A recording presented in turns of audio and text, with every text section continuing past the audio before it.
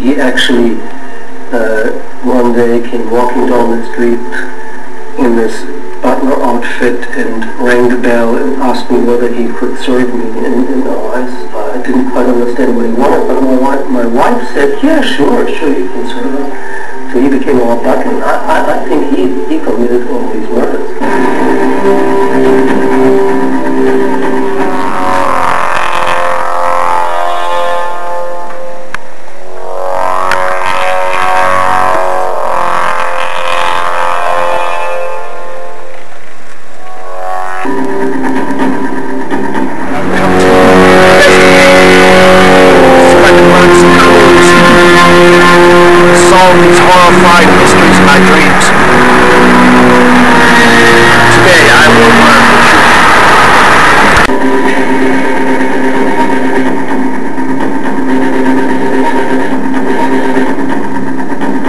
He disappeared after all these people were killed, and again Lacey claims it was the boogeyman. I don't believe in the boogeyman.